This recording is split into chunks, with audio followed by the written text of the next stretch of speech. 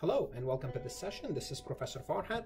In this session, we're going to look at the role of internal auditors in the financial auditing. So what is the role of this group of people who are called internal auditor when it comes to the financial auditing? Remember, the financial auditing is done by external auditors who are who are CPAs. Okay, so what does the internal auditor play? What role do they play? So the first thing we want to know is, who are the internal auditors? Okay, first thing you need to know is they are employees of the company.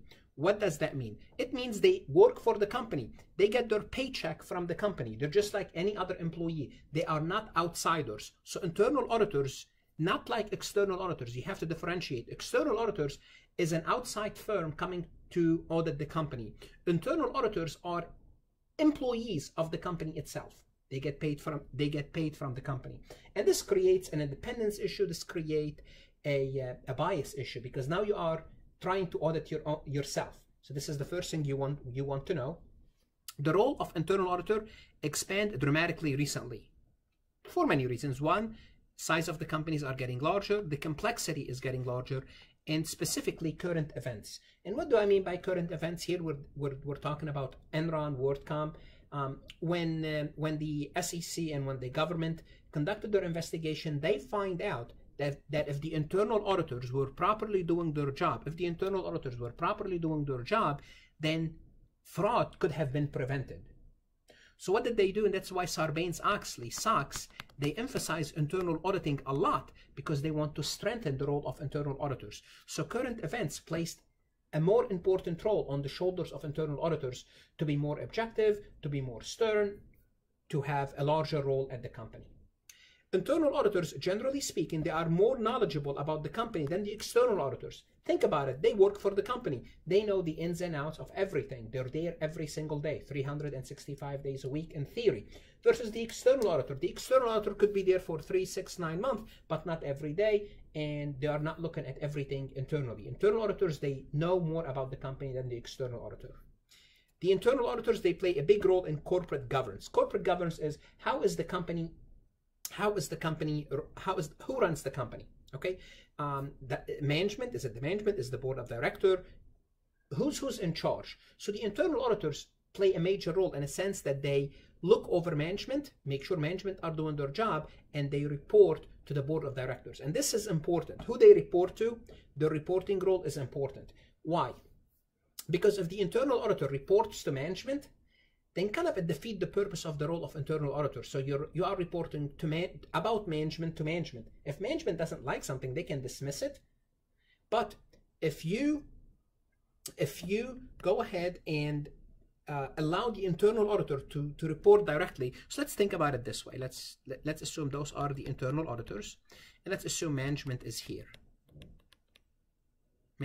And above management you have the board of directors. Now the internal auditor, they're monitoring management and operation.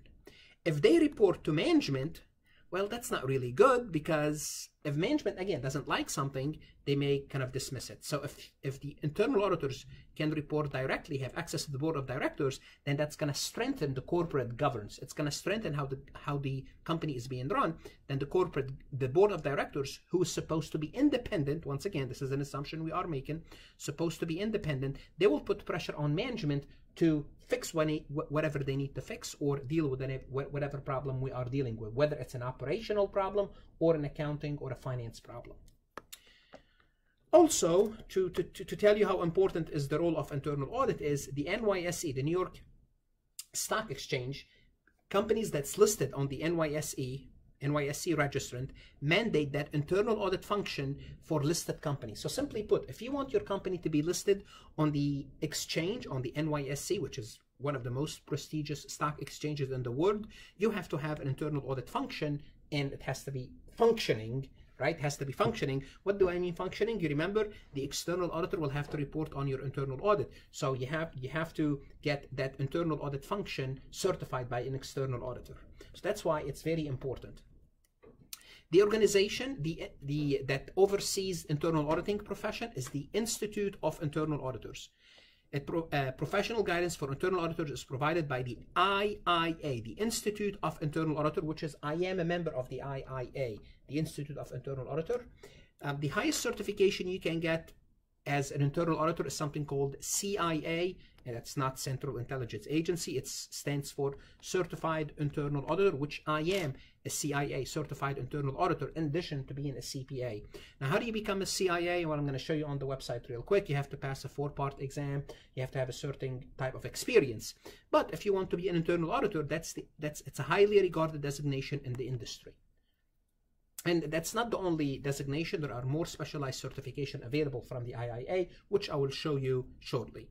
So the Institute of Internal Auditors provide the following definition of internal auditing. So this is what internal auditing is. Internal auditing is an independent, again, here we have a question mark about independence, but it's supposed to be independent. Why? Because the company are paying the internal auditors. So think about it. Your boss is paying you, and you're supposed to look over their shoulders. So are you really independent? You're supposed to be independent. You're supposed to be objective, provide objective assurance and consultancy activity designed to add value and improve organizational operation. So the role of the auditor is to make the organization run better. It helps an organization accomplish its objective by bringing a systematic, disciplined approach to evaluate and improve the effectiveness of risk management, control, and the corporate governance. This is the definition of internal auditing. Let's go to the IIA website, which is already pulled the website. To go there, the address is the IIA.org, the Institute of Internal Auditing, the IIA.org. And again, I am a member, and let me show you their certification. Here's certification, CIA. The CIA certification is the Certified Internal Auditor. You can click on it and see what you need to do if you want to be a CIA. There's the CGAP, the Certified Government Auditing Professional. If you work in government, or if you'd like to work in government, this is a good certification. If you're interested in financial services, there is the Certified Financial Service Auditor, CFSA. There is the Certification and Controlled Self-Assessment, and they used to have a certification called CISA. I think now it's independent. It's about information system.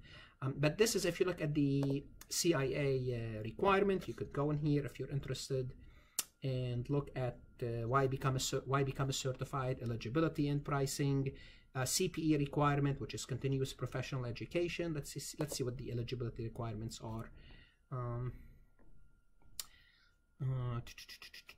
CIA,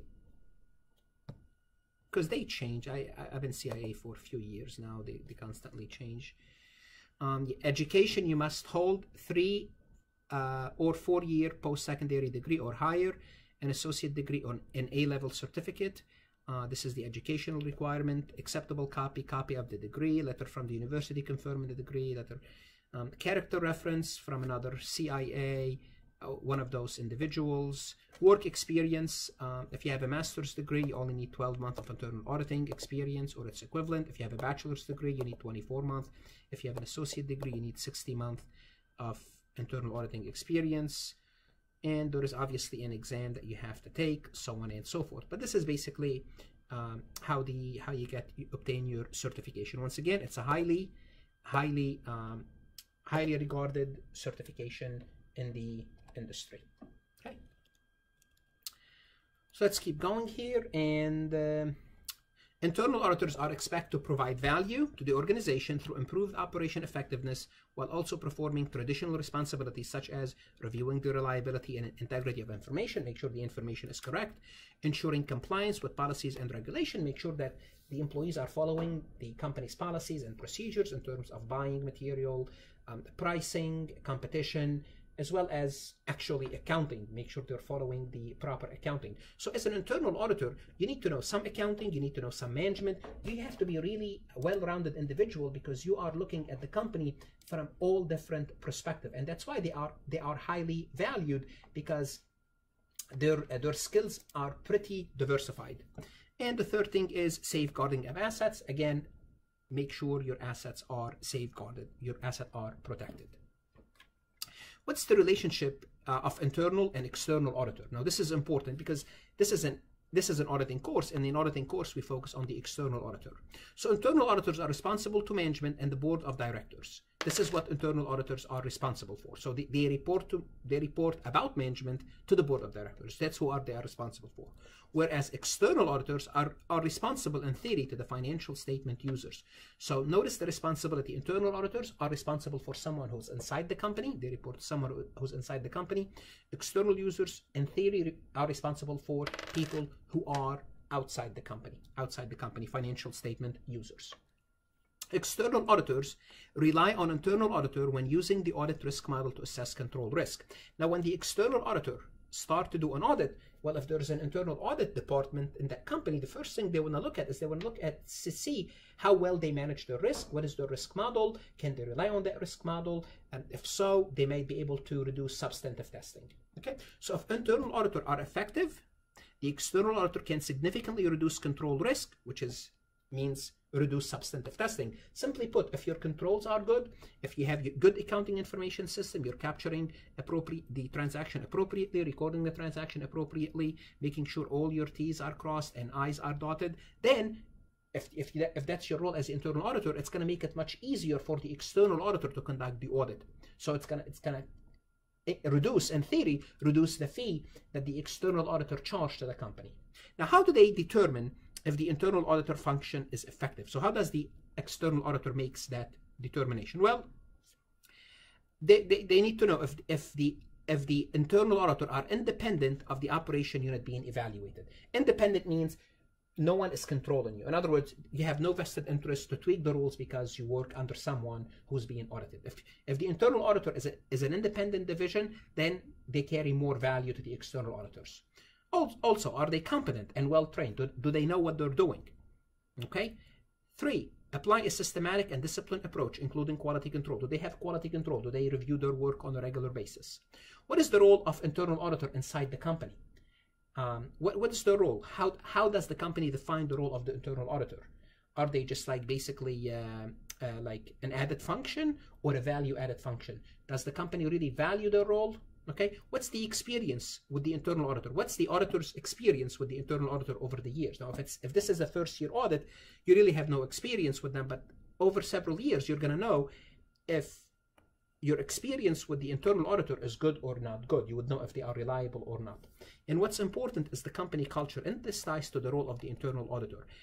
How many people do you have in the internal auditing department? Is it one-person operation? What does that tell you? It tells you that the company doesn't really value internal auditing. What is their percentage of the budget? Is their percentage 1% of the budget, or is it 5%, or is it 10%? Obviously, the higher their percentage of the budget, the more value the company puts on the role of the internal auditor. Then the external auditor can rely more on the internal auditor when they are performing their work. So those are the things that the external auditor look at to determine the effectiveness, how well or how important is the internal auditor's job. Okay, what are some similarities between the internal and the external auditor? Both must be competent as auditor and remain objective and independent in performing their work and reporting the results. So they have to tell basically the truth in the most objective way. Both follow a similar methodology in performing their audit, including planning and performing test of control and substantive testing. Now, when I was studying for the CIA exam, a lot of topics that comes in auditing, in a regular auditing course, is covered again in the CIA, because you are an auditor. The only difference is you are an internal auditor, not an external auditor. So the way you perform the test of control, the way you perform substantive testing, it's basically the same way you do things. So the role are basically the same. They do the same type of work. Both consider risk and materiality in deciding the extent of their test and evaluating the results. However, their decision about materiality and risk may differ because external auditors have different needs than management or the board. So the materiality for the way external auditors set materiality is different than the way the internal auditor set materiality. The internal auditor should tolerate less mistakes because their job is to make sure the company is running properly, making sure everything is being carried 100%. If that's the case, then they will tolerate less mistake. Also, their risk is different than the risk of the external auditor, because if they are giving an opinion, they are giving an opinion to management and they are giving an opinion to the board of directors. There's not really a lot of risk because they can always go back basically inside the company and fix things. But the risk of the auditor is higher. If they issue the wrong report, then they are liable for outside parties, which is much, much riskier for external auditor. So hopefully this session helps you kind of look at the role of internal auditing, the role of internal auditing vis-a-vis financial auditing. If you have any questions, any comments, by all means, email me or see me in class. If you're studying for your CPA exam, as always, study hard. It's worth it.